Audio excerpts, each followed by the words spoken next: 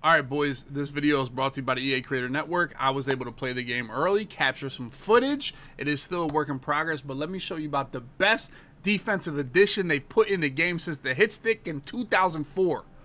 The switch stick. I'll show you guys how to use it, how to get down with it, how to get busy with the switch stick, man.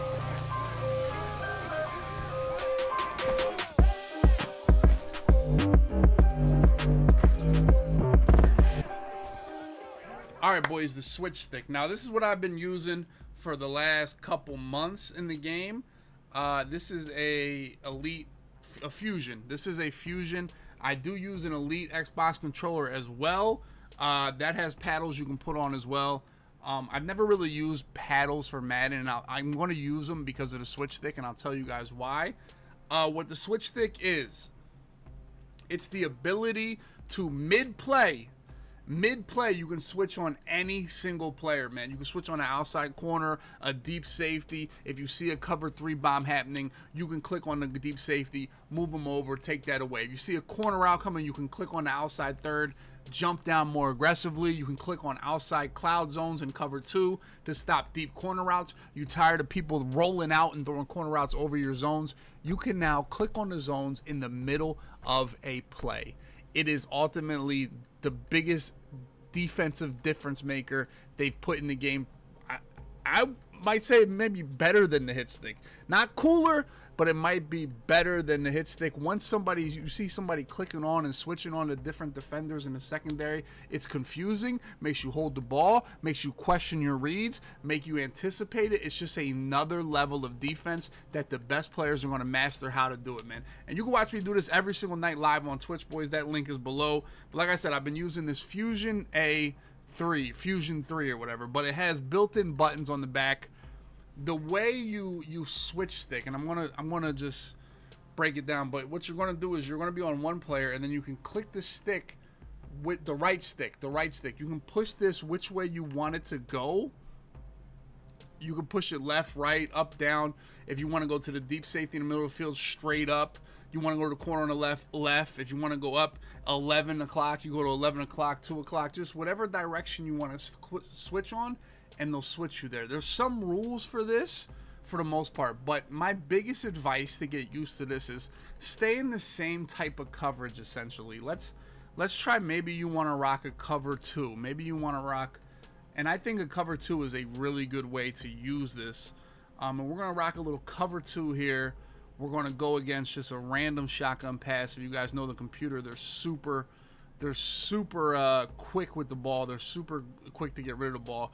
But some of the rules here with the switch stick. One, you have to be in a coverage other than blitz. All right? If you're blitzing, there's another mechanic to do it, but I don't recommend it. I believe it's like you hold the left trigger down and click on. I'm not sure about that. We can figure it out now. But for me, I always make sure I am in a zone, a man coverage, a spy, because you have to be cognizant. If I'm going to click off this lineman or this linebacker, what is he then going to do? Because if you're just blitzing, yeah, that dude will just wind up blitzing. It's no big deal. But for me, I want to maybe, if I click off him, he's going to drop into a mid-read. Or I can do this to where if once I switch off of him, he's going to go deep down the field. If anything, he'll be there to help tackle if we give him a big play. Or sometimes I'll put him in a spy. That way, once I switch off of him, he goes to get the quarterback.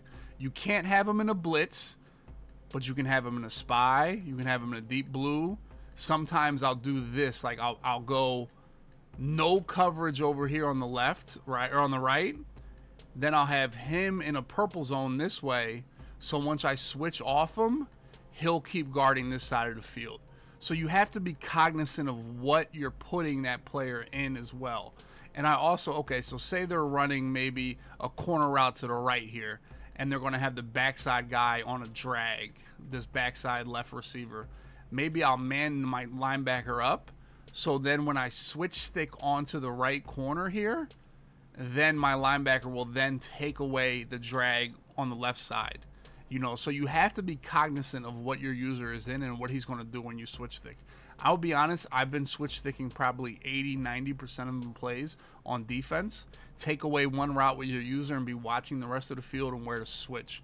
So if I do this, like, I kind of anticipate, okay, I'm going to click on the corner on the right here. So we're going to try to do that. Once the play breaks down, click right. Now we're on the right corner, you see.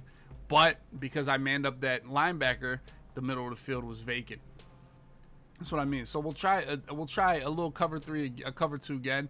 This time we'll click on the outside right corner, right stick. Oh, we're in the slot. We got the corner route. See though? So you kind of gotta see who they're gonna click you on and react to it a little bit. So right here I'm in my mid read. I click off him and they give me the slot on the right. I clicked right on the right stick and I'm able to run and cover that corner out. That's probably gonna be open on cover 2 without me doing that. Now, obviously I wanted the outside cloud zone, but getting that vert hook is big and I was able to cover that corner route. And then it goes back to what did I put my linebacker in. Now my linebacker's dropping to the middle of the field in a mid-read. If I had him in a spy, he'd be closer to the quarterback. And like I told you, if I had him manned up on the drag, he would have covered that drag coming down. So you got to be aware of what you're putting your user in pre-play if you're going to be using the switch stick left and right. Now, all right, same thing. We're going to try to click on the right outside corner. And we got on. We had to do 2 clicks right there. See? We had to do 2 clicks.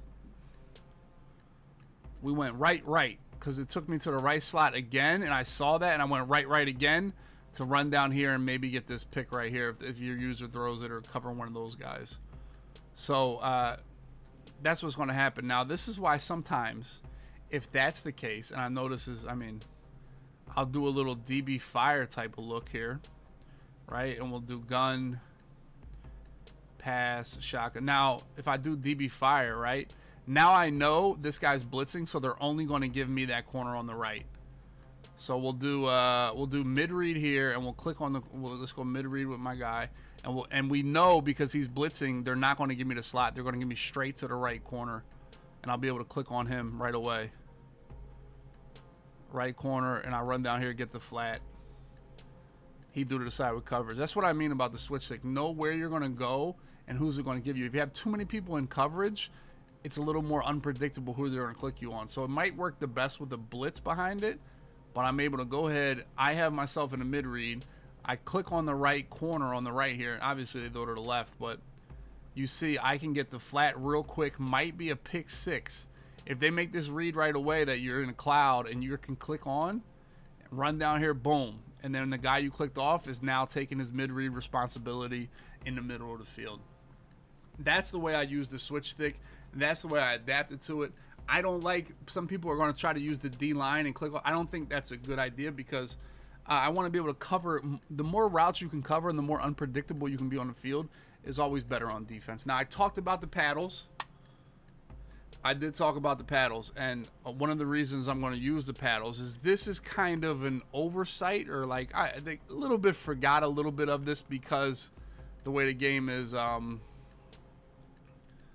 essentially it's a little tough, is that when the quarterback rolls out, what you're going to get is obviously clicking in the right stick is send the spy at the quarterback, but a lot of times when I click in the right stick, it then starts switch sticking me. So I don't want to do that. So what I did is make one of my back paddles right here is the right stick function. So to send the spy, instead of clicking the right stick, I'm spamming this paddle button. Now, most of you guys probably have different controllers that you play shooters with. You play different games that have paddles, but that's how I'm using my paddles in college football and Madden because of that. Now, oh yeah, I did just remember, if you're using a D lineman, let me try this. If you want to do this, right, user to D line, I believe you hold B